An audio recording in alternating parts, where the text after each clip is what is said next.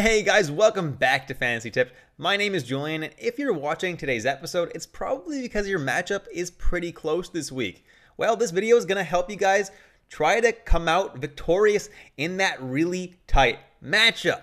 As usual with this type of video that I make, the first section is going to be guys who can get you some points in basically any type of league. The second part, I'm going to talk about some goalies that play on Sunday that you can pick up for streamers. And then the third section of the video is going to be dedicated to categories leagues for specific categories. So if you need shots on goal, I'm going to be listing guys who are going to be the best bets for you to pick up for shots on goal, and so on and so forth. This weekend is a little bit weird. There are no teams that play both Saturday and Sunday, so I decided to expand the scope of this a little bit and expand it to Friday, because otherwise you're picking up a player from a team that's only going to be playing one game either Saturday or Sunday, and yeah, that's fine, but I figured I could expand it to Friday a little bit. That way you could maybe get 2 games out of your players instead of 1, although your lineup probably is full on Friday in a lot of leagues anyway. So let's take a look at this weekend and what it looks like. So looking at Friday, Saturday, and Sunday, every single team in the NHL plays 2 games those days. So they're playing either Friday, Saturday, or Friday, Sunday, except for 6 teams. There are 6 teams that only play 1 game. Those teams are Arizona, Calgary, Detroit, Edmonton, LA, and Vegas, and those teams all only play on Saturday. That's enough of the intro for now. Let's jump into some guys who can get you some points this weekend. And first on the list, I have Mikael Granlund of the Nashville Predators. So far this season, he's over a point per game, playing on a really strong line with Matt Duchene, who's also having a really strong season. So definitely he would be my #1 pickup. If you need to grab someone who's going to get you some points this weekend, he plays on Friday and Saturday. As you probably noticed, I added an extra column, guys, to the right to show you exactly what days these guys are playing so you can see if they fit in your lineup. Next, I have Valeri Nichushkin of the Colorado Avalanche playing on the second line with red-hot Nazem Kadri and with Andrei Burakovsky. It's a pretty good line, and since coming back from that injury, Nichushkin is a point per game, like him as well as an ad this weekend. Then I have Victor Olofsson, who's finally back from that soft tissue injury, and he is going to be playing top line on Buffalo, and he's a very good player. Definitely don't mind streaming Victor Olofsson if you need some points this weekend. Next, I have Anthony Cirelli, and he's being thrust into a really big role right now with all those injuries in Tampa Bay, so he's expected to do a lot, and I think he's going to start producing. Last game, he scored a couple goals, so he's definitely hot, and he's definitely someone who could put a few points home for you. Then I have Matt Zuccarello. You guys all know I love Matt Zuccarello. He gets to play on the top line in Minnesota. He's playing right now with Hartman and Kaprizov. That's a pretty good line. Definitely don't mind grabbing Zuccarello for this weekend and holding him longer than that as well. I still don't understand why he's only 25% owned. Next is Boone Jenner of the Columbus Blue Jackets. Plays Friday, Saturday. Plays top line, top power play. Pretty good deployment, and he's been doing really well this year. Don't mind him at all. Then I got Victor Arvidsson, who's playing top line with Kopitar, top power play with Kopitar. That deployment's great. He shoots the puck a lot, so the opportunity to put up points is definitely there for Victor Arvidsson. Then I got Riley Smith, who's red hot right now, playing on the second line in Vegas with Dadonov and Nick Roy.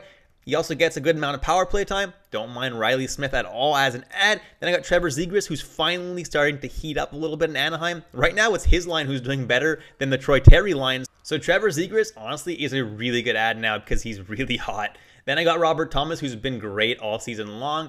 Been getting top 6 time, and he's continuing to produce. Then I have Schwartz and Eberle. They're on separate lines right now, but they're both guys who have been producing pretty much all season. Definitely safe ads. Then I have my Manscaped must-add player of the video, Seth Jarvis. Get 20% off and free shipping at manscaped.com with the code word FANTASYTIP. That's 20% off and free shipping at manscaped.com with the code word FANTASYTIP. Unlock your confidence, guys, and always use the right tools for the job with Manscaped.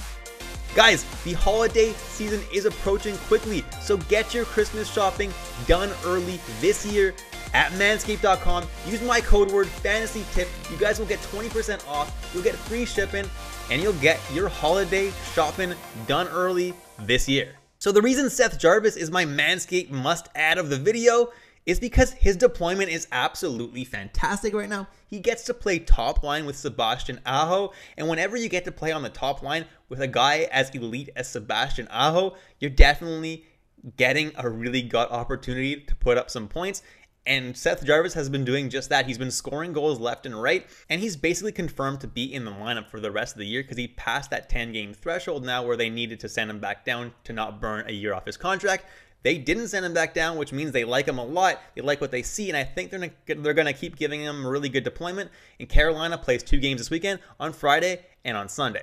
Next are Dawson Mercer and Jesper Bratt playing second line and top power play in New Jersey. They've been productive basically all season long, and the fact that they're so low owned still boggles my mind. They're only 13% owned in Yahoo leagues, which is insane to me. So definitely great pickups if you want some points, and they're guys that you can definitely hold on past this weekend as well. Next I have Ryan Johansson, who's only 12% owned, plays Friday and Saturday, and he's had a pretty decent season this year, honestly. And now that Philip Forsberg is back on his line, his production could go up even higher. Then I have Nico Hischier of the New Jersey Devils, top power play, top line. He's having a pretty good season this year. He's not putting up a lot of peripherals, but if points are what you're looking for, Hischier is your guy. Next is Sonny Milano of the Anaheim Ducks, and I don't understand how this guy is still 2% owned. I've included him in the last few videos I've made. He's playing on the second line with Trevor Zegras and Rickard Rakell, and he's also getting top power play time, and he's been like a point per game for a little while now. Have no idea how he's still 2% owned. He makes for an excellent ad for this weekend and to hold on for the future. I could honestly have Sonny Milano a lot higher on this list. Then I have Jared McCann of the Seattle Kraken, and I really like Jared McCann. I think he's possibly Seattle's best player. Right now he's being deployed on their third line.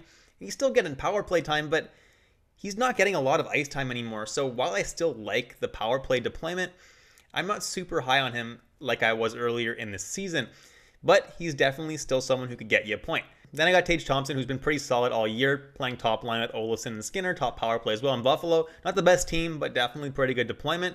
Then I have Adrian Kempe, who's now playing top line with Kopitar and top power play as well, so that's definitely great deployment for Kempe, and he can definitely put up a point. Just note that he only plays on Saturday. Then I have Yanni Gourde of the Seattle Kraken playing second line right now with Jaden Schwartz, and that second line's been pretty good as of late, so don't mind Yanni Gourde as a pickup. And last but not least, I have Pavel Zacha, Andreas Johnson. There are other guys who play top and second line on New Jersey, but they have been doing very, very well this year, so if you're in a pinch, those guys are pretty good ads as well. What about some defenseman pickups for this weekend? Well, number one, I got Alex Goligoski. The dude's been going off like crazy with some points, and with Spurgeon out of the lineup, he's been getting some additional ice time. He's been getting a lot more power play time than he has in the past as well.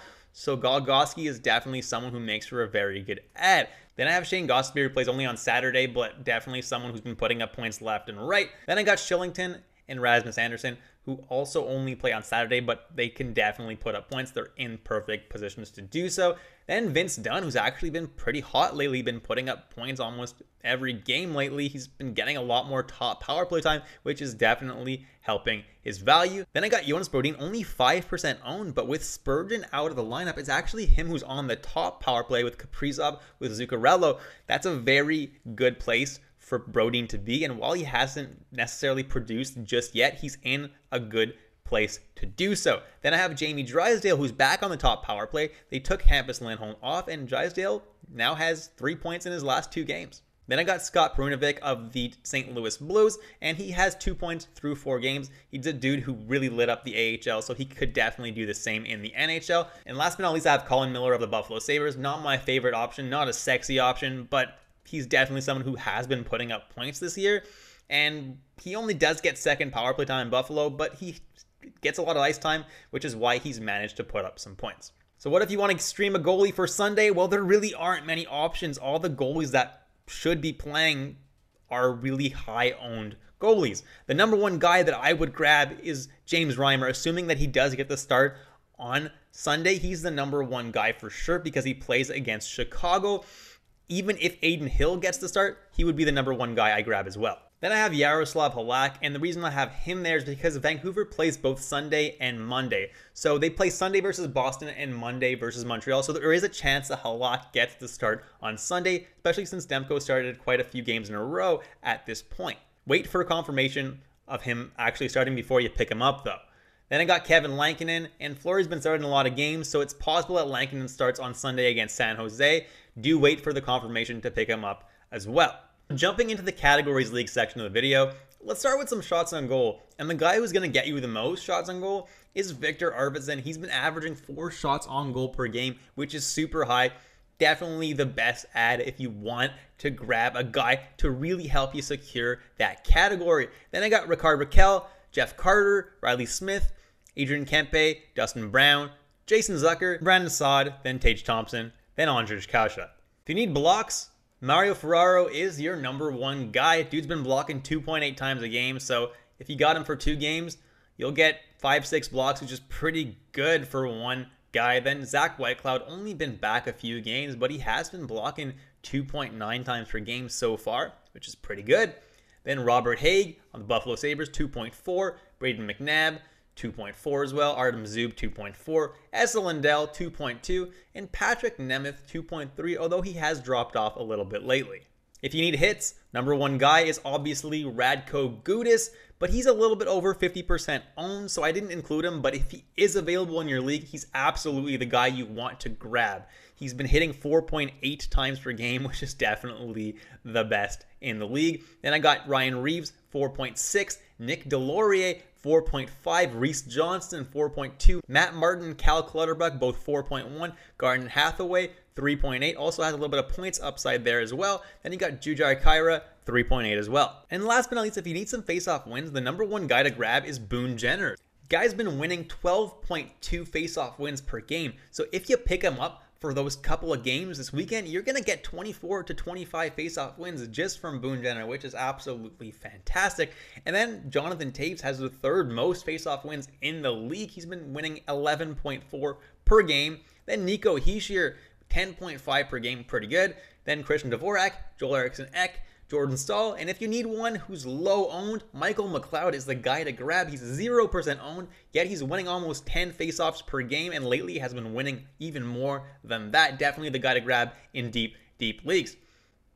And that's it for this video, guys. Thank you so much for watching all the way through. Please leave a like, subscribe, hit that notification bell, follow me on Twitter @FantasyTipped. I'm constantly putting out updates to help you guys win each and every week of the fantasy hockey season.